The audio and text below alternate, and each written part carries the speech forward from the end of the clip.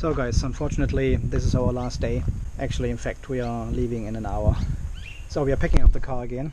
Look how low the car is here, because we are parking on this little slope here. I can easily bump my head in the...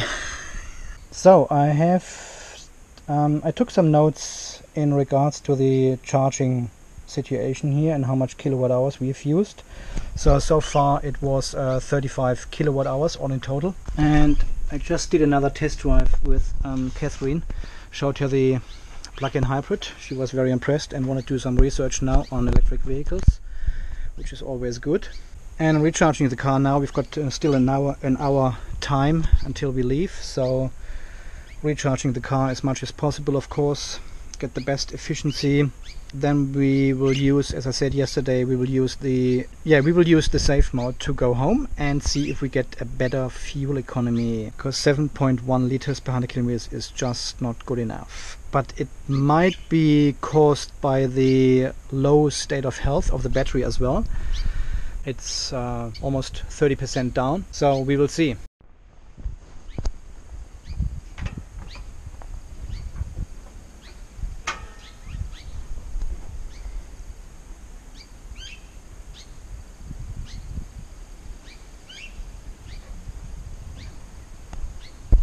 So this is the last hour of this breathtaking view, and you can see the ocean in the background as well.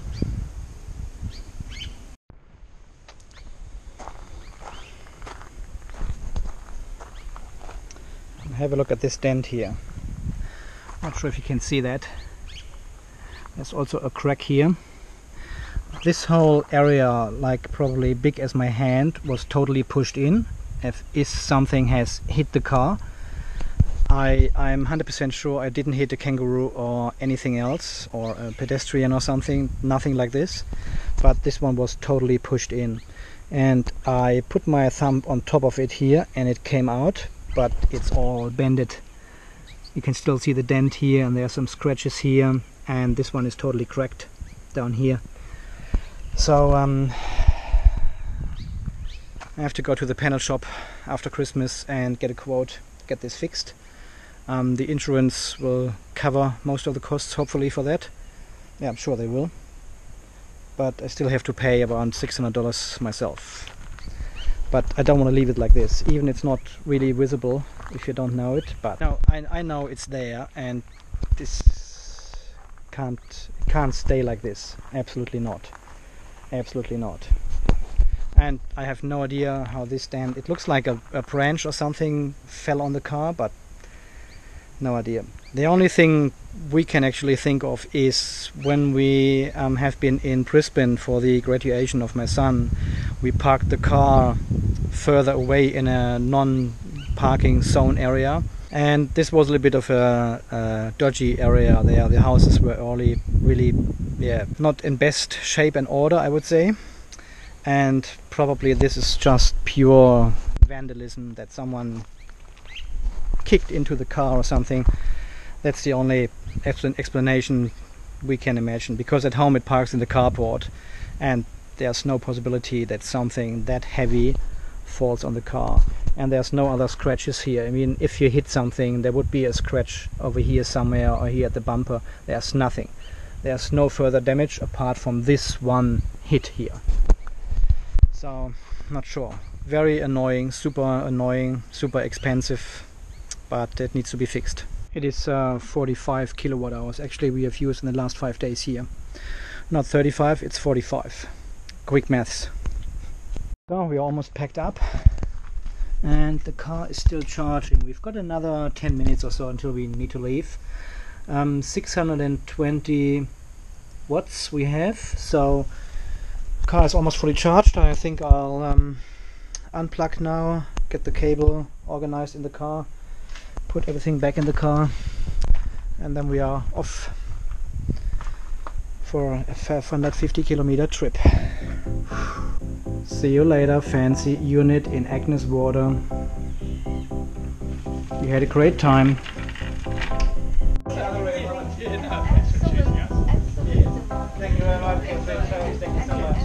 Oh, is this all yours? Yes. Don't forget that. Yeah. That's the bye-bye video. Okay, see you guys, see you later. See you later guys, thank you very much, bye-bye. So I offered to pay for the power, but they said no, that's good. Okay, thanks. See you guys.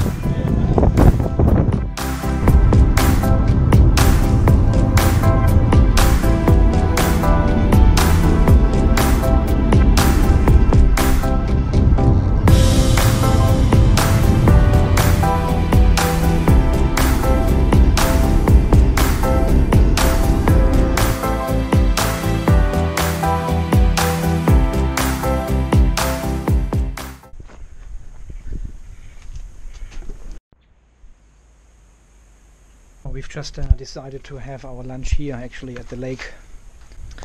So what I've seen so far in safe mode is, with all these up and down sections we have here on this road, on the highway actually, it looks like the car is using battery power as well to get up the hill, to keep the 100 kilometers per hour I've set with the cruise control. And it sucks up a lot of energy from the battery, of course, and then going downhill on the other side recharges and regens, of course, a little bit, but not as much as we would need, or as we needed to get up the hill, of course. So, and then driving on the flat recharges with about 6.6 kilowatt, what I've observed so far. So this is twice as much as the car charges itself from AC. And it takes quite a long time to replenish these kilometers you've lost going up this hill. And then when you are there, the next hill comes and you're doing the same again. And that's why the battery, the state of charge is not increasing. It takes a long time to get 1 or 2 kilometers on the gasometer actually, and you can see the increase of state of charge. So, and I think this is mostly due to the really hilly and mountains we have here, to the hilly drive, to the hilly roads here, it's up and down all the time. It sucks up your battery faster than it can recharge when you go downhill again. I tell you what, Kath and Derek, we are already missing our unit. We are only 120 kilometers off, but we are already missing the unit, the views, the comfort, the quietness. What an amazing experience with you guys. Thank you so much again.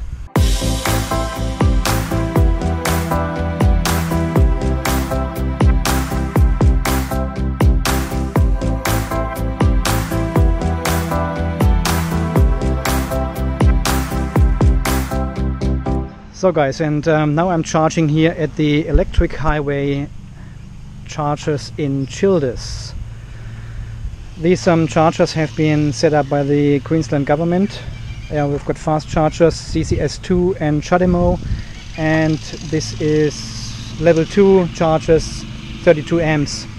And I've got the EVSE hooked up to the Tesla adapter, directly plugged in. Had this one on yellow, waited 15 seconds, put it up to black, and now it seems to work. 3.4 kilowatts at the moment. I mean, I'm not staying here for 3 or 4 hours now until the car is fully charged. This is just proof of concept that this adapter works actually on level 2 chargers. I had actually the adapter on black before when I plugged it in, and it charged for about 1.5 minutes, and then it stopped charging.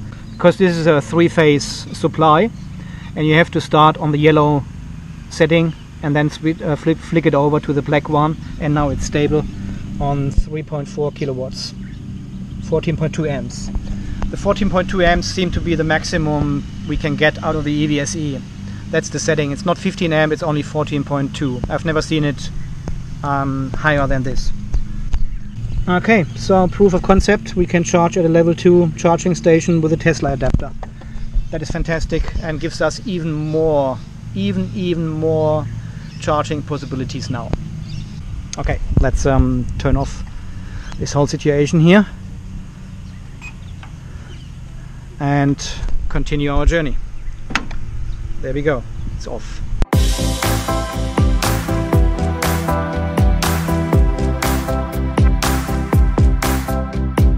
topping up the tank a little bit. $25, 20 liters. That's all you get. We have just ordered Chinese takeaway, waiting for the food to be ready and having a look at the Christmas tree here in Woodford on our way home. Isn't that nice?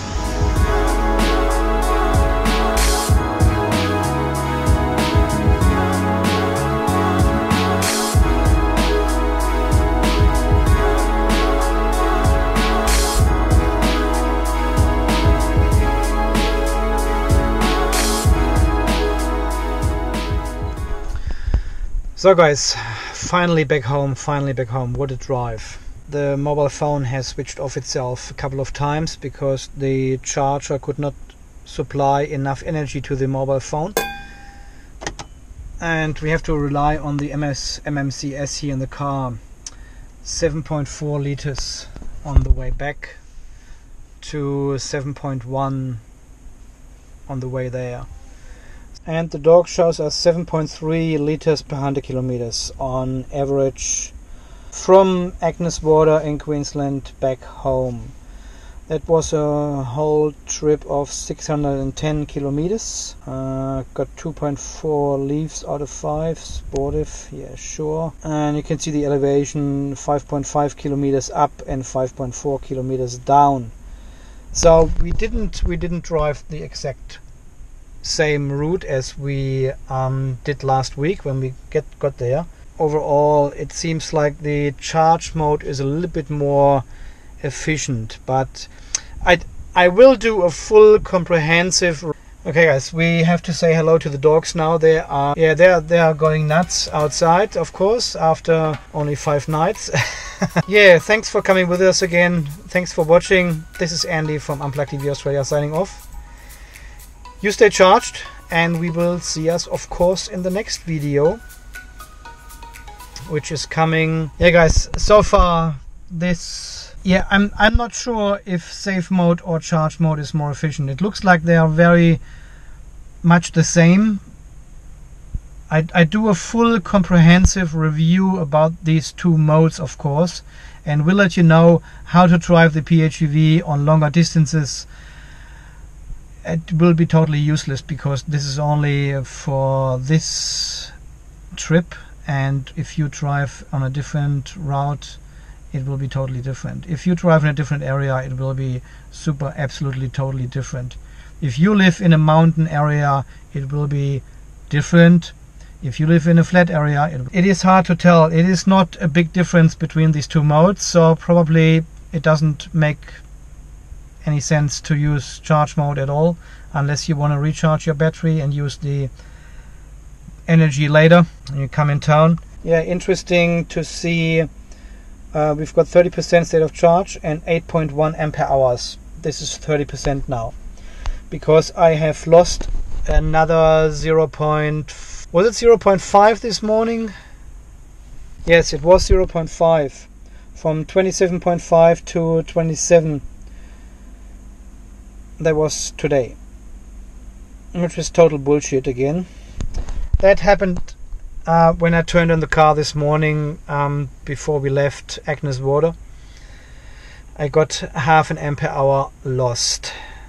So I lost 0.1 on the way there and 0.5 on the way back.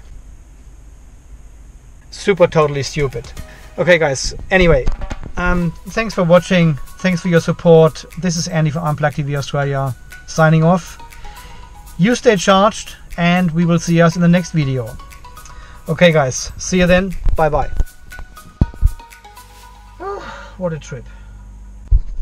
And to tell you as well, at 30% state of charge I've got 3.82 volts as the minimum voltage.